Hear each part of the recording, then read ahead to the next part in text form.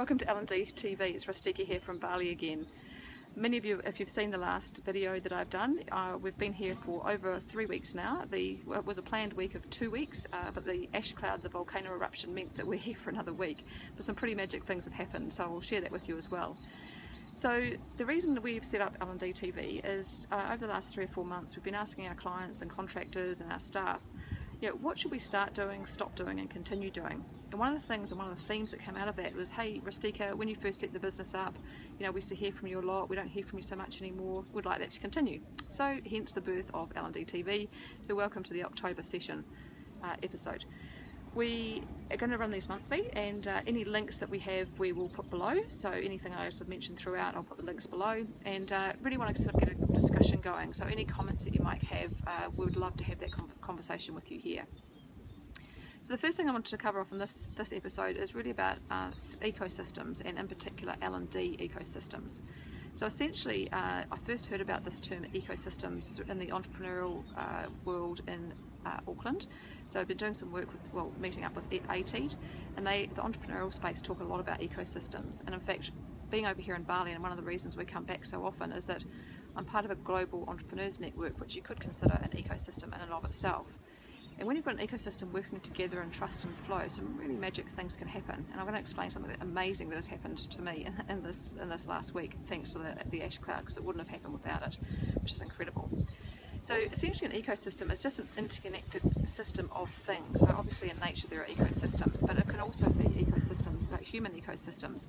And when we talk about an ecosystem, we're really talking about a community. And so I want to talk about an L&D ecosystem, but I also want to talk about a system, an L&D system as a network as well.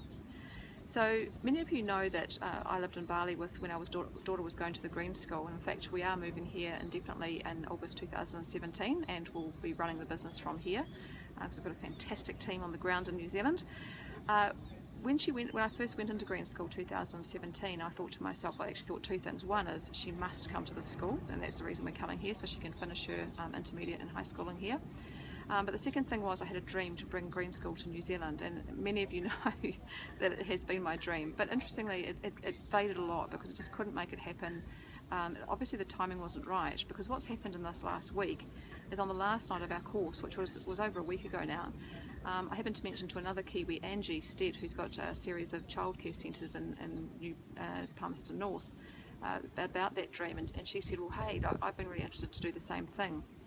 So in terms of the people, and we talk about a human community and an ecosystem being that community, I've been talking to a lot of people over the last sort of 6 or 7 years about who could be involved and those who are interested.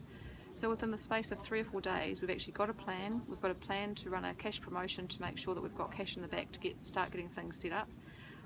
We have got the person that started the curriculum for Green School. We've got probably our curriculum leader.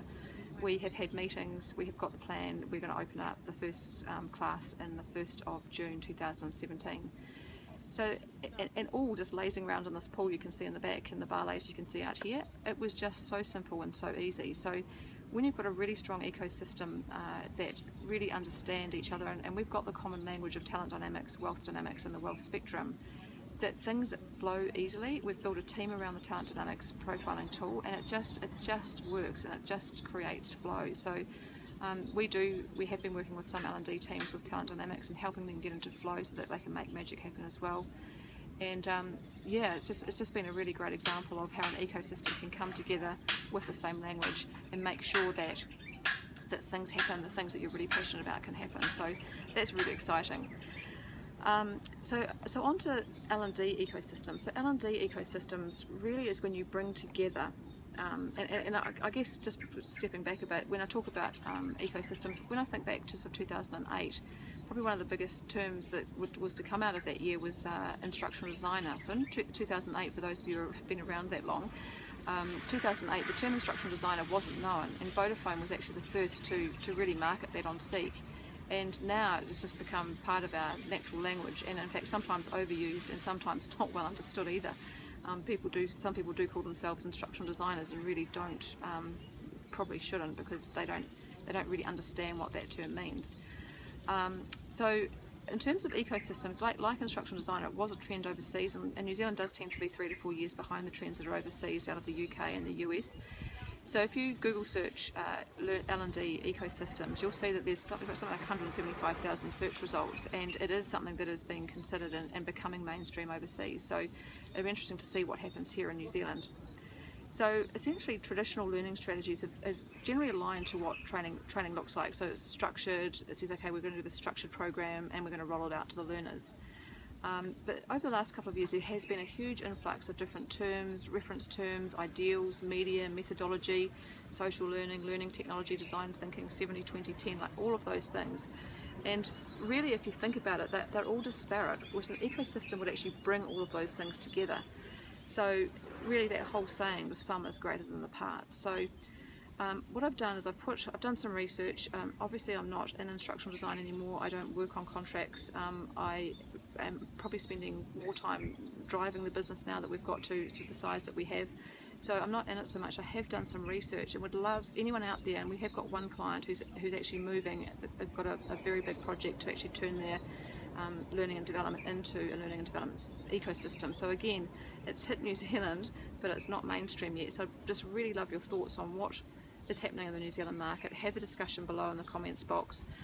Would love to hear that, and I mean, if anyone is actually doing it, it would be really good to maybe interview you and share that with the community, to see how we can maybe all work together to create something absolutely amazing, so that real collaboration point. So that's a little bit about ecosystems and L&D ecosystems. I hope you enjoy the 2 links I've put together. They're very insightful, and I think that this term is something that we will see growing and see more and more of in the next 12, 18, 24 months. In terms of what we're up to, as I mentioned at the beginning, Beryl and I have had to buy new tickets. Virgin was just kept cancelling every second day, and they were putting us out another 4 days, another 4 days. So we've bought tickets back because we've got our launch with Trusty Air New Zealand, which is great. We leave tonight, and our launch, we've got a launch coming up with our 2 products that we've bought, the global licenses that we've brought in, that really will raise the standards of learning and development in New Zealand, which is essentially what our enterprise promise is. We want to make sure that we're up to date and we're staying ahead of the trend, and we're not 3 to 4 years behind the trend. So these 2 products will definitely raise the standard of learning and development in New Zealand. You can come along to the launch. We've only got 100 tickets, and I think there's only about 20 left, so that's on the 19th of June. And if you go to our website, you'll be able to find the details for that. So we'd love to have you along. We've made in our 5-day planning session we've had here, we've got some really exciting things happening for 2016, which we'll also share with you at that event.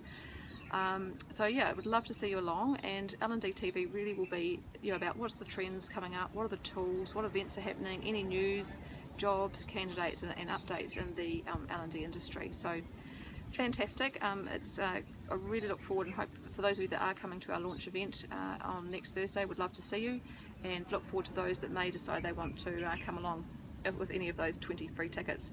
Thanks, and look forward to seeing you all again soon. See you soon.